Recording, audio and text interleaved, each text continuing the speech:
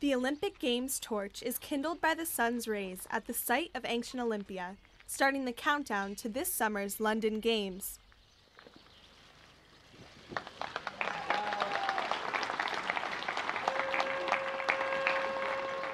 The ceremonial lighting sparks a relay that will continue until the same flame lights the Olympic Stadium's cauldron at the opening ceremonies on July 27th.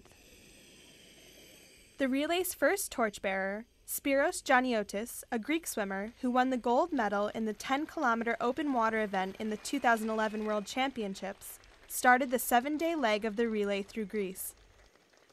The flame will be delivered to the London organizers on May 17th and flown to Britain a day later. Several thousand spectators also watch the ceremony from the grassy slopes hugging the ancient sports arena. The British leg of the relay will travel 12,800 kilometers around the country before ending inside the Olympic Stadium. London, also the host of the 1948 Games, is the only city ever to twice receive the Olympic flame. Sarah Sheffer, Reuters.